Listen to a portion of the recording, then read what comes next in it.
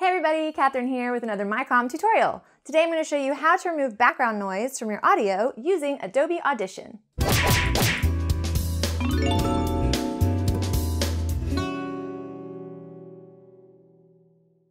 One of the things that separates amateur video from professional video is audio.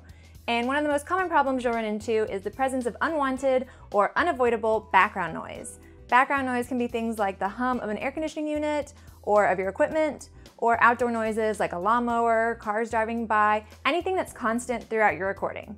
Luckily, there are ways to fix this, and most editing programs have powerful tools that help make it possible. So today, I'm going to show you a simple way to do this with just a few steps and a few minutes using Adobe Audition. Okay, so the first thing that you're going to do before you even start editing is make a copy of your original file.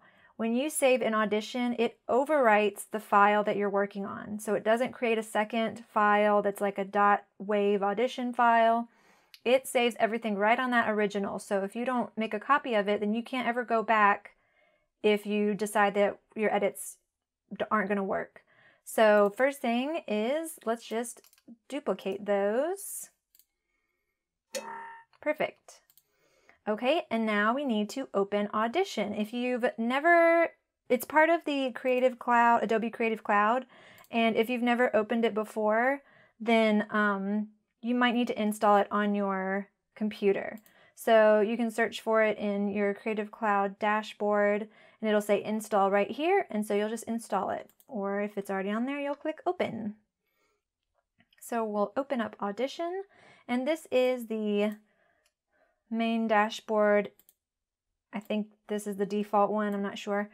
And so now we need to import our media.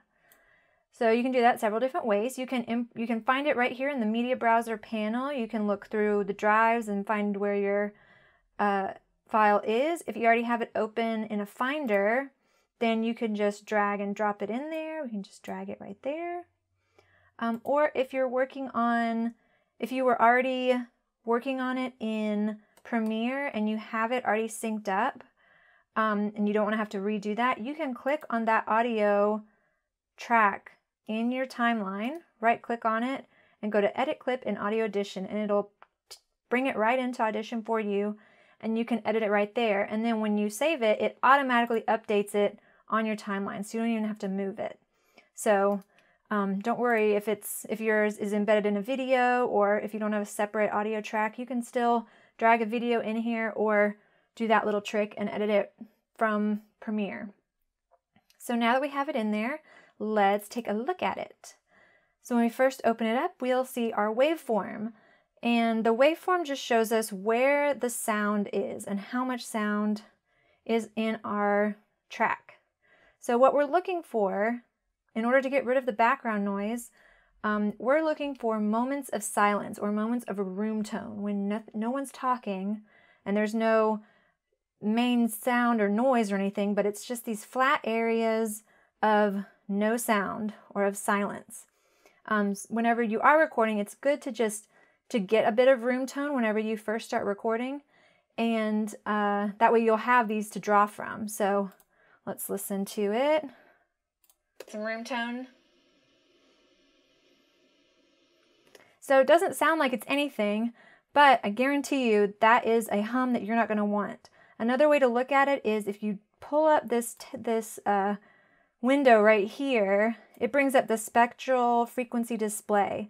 So this is like a color version of the waveform. So these areas right here where it looks like we have nothing, those are showing up with color, which means there is a sound there. So this purple area, what we want is this to be black. We want to turn the purple to black so that there's no sound there. So when we've found the room tone sample, we just will click and drag and highlight part of that we are going to use to tell Audition, hey, this is the sample, this is the sound that we want to get rid of.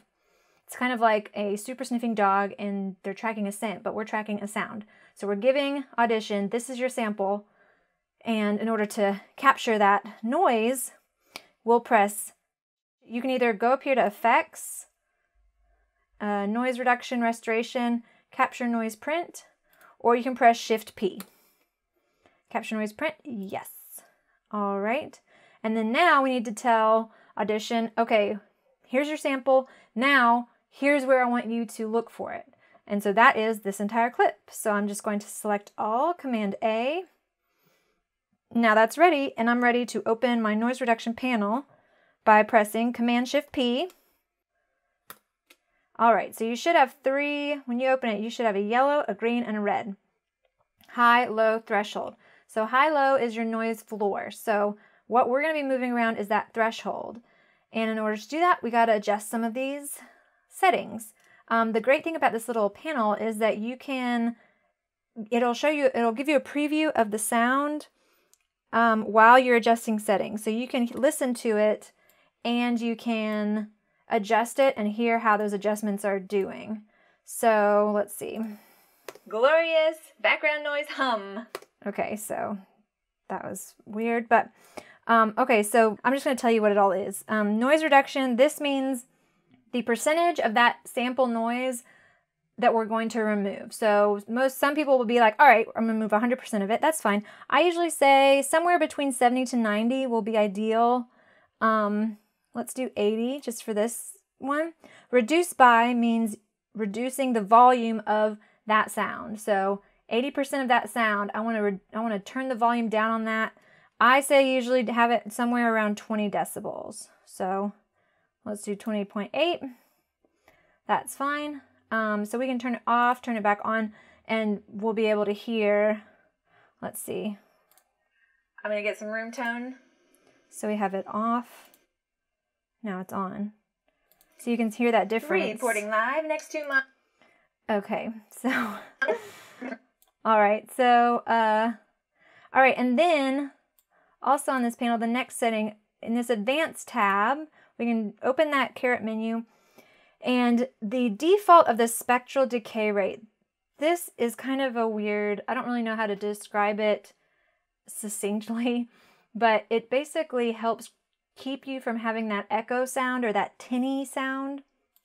Your default will be at 65%. I don't really know what that is supposed to mean.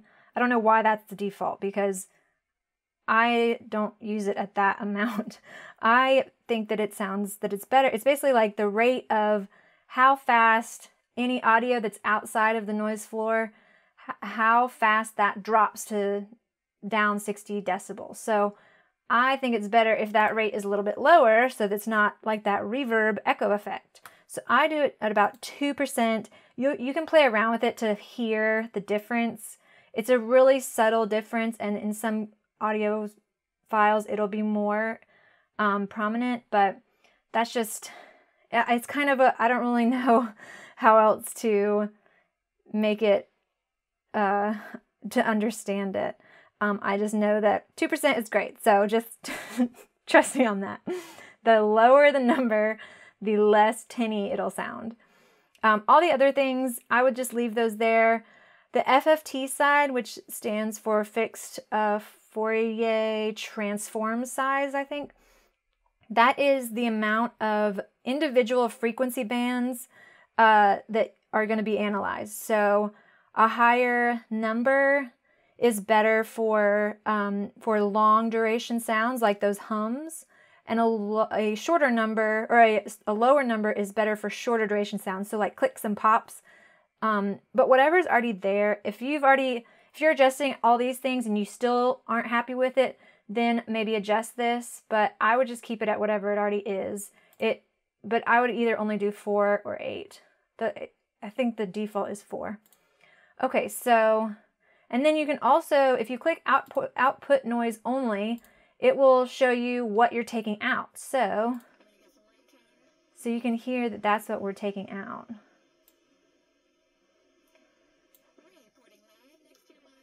So play around with that. It's kind of fun.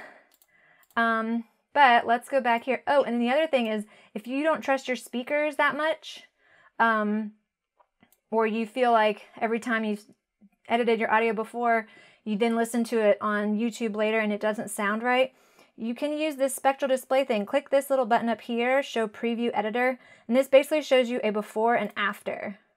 So like I said, we need to remove the purple. We want it to be black. This is the after. This is what and it looks black, like we're doing really well. We've reduce that sound a lot. Let's listen to it again. I'm going to get some room tone. This is on. That's like magic. Reporting live. Okay. All right, so once you're happy with all of your settings, then you'll click apply. And that is literally all you have to do. When you look up here, this little asterisk, that means that changes have been made and you need to save. So you can do File, Save, or just Command S, saved, and you're ready. And so then again, that is overwriting that thing. So this PFK, that just, you don't use that at all. When you drag your file into your editing system, you still pick that same one that you edited with. All the changes are on there and you are good to go. And that's removing background noise.